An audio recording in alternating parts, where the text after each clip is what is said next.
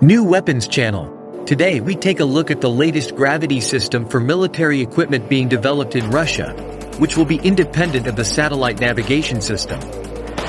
Space geolocation will not be required to determine the coordinates of an object, so determining the location of an object will now be unaffected by jamming, electronic warfare, weather and magnetic anomalies that disrupt the communication channel. Presumably, the gravitational navigation system is not suitable for civilian use.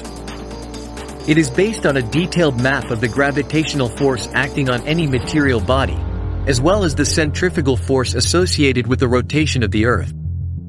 Together, these two multidirectional vectors give the force of gravity, which is unequal at every point on the surface. Micro-fluctuations in gravity can be mapped by tying it to a specific route.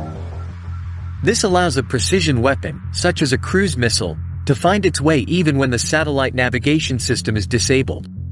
Gravitational navigation will also be used for submarines and other special types of equipment.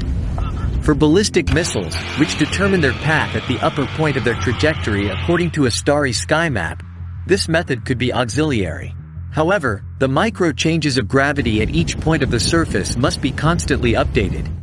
See all about the Russian 5th generation Su-57 fighter at the link. See you soon.